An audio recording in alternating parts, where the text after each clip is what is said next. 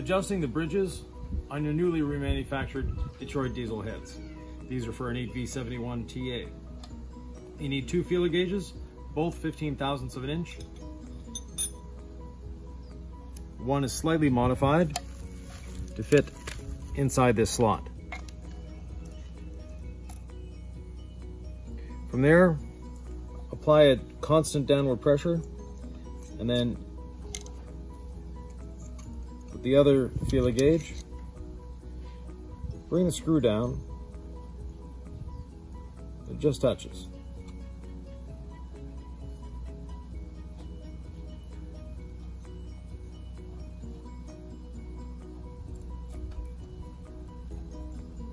That's a little tight.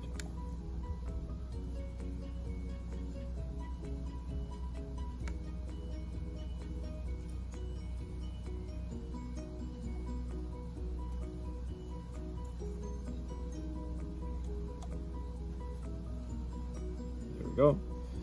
So we'll hold this one in place, taking a 1/2 inch wrench and just snug it. We don't want to tighten it up enormously because we'll be taking these off, going to a vise to tighten them up. You don't want to put rotational stress on these bridges nor on the valves. And we'll check it again. We have a nice tension there. We're good to go to the vise. So now that we've got them snug, we just need to confirm our tightness. So bring it to the vise. We'll use the vise to hold it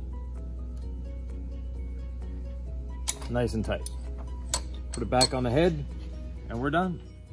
Last step is putting on the rocker arms, and this is as simple as screwing them in. Now we want to screw them down further than what they're going to be when we install it in the head, because we don't want any tension when we first put it on the head.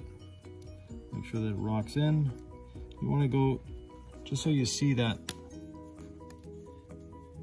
the end of the stud sticking up. Put that down. Then we have to put the cross shaft in. Cross shaft has oil holes in it, and the support arms. We lift up the 3 rocker arms. And why 3 rocker arms?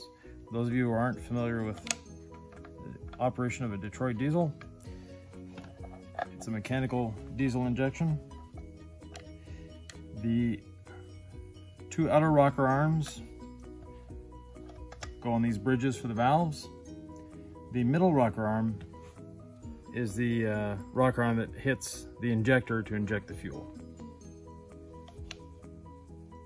Put that through there, put the other one on, and there is a way of putting this on. There's a machined side and a cast side. Obviously the machined side goes against the valves, or the rockers I should say. This goes down.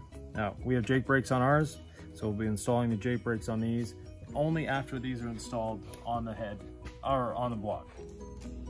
We had to get some remanufactured rocker arms, 3 sets of them actually, because some of the valves were not set correctly, and this is the damage that ensues when you don't set your valves correctly.